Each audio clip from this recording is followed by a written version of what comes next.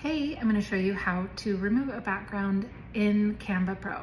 So first you're going to open up a new design in Canva, and then you're going to upload a video that you want to use and make sure it's less than 90 seconds. And then you're going to add that video to your design. And then with the video selected, choose the edit video from the top bar and then select the background removal tool.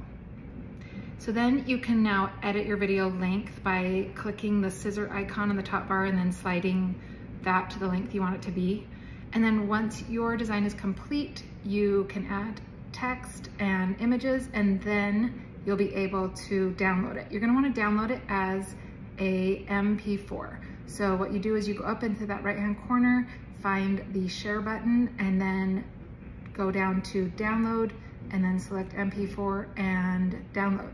Then you can add it to any platform that you're wanting to use this video on.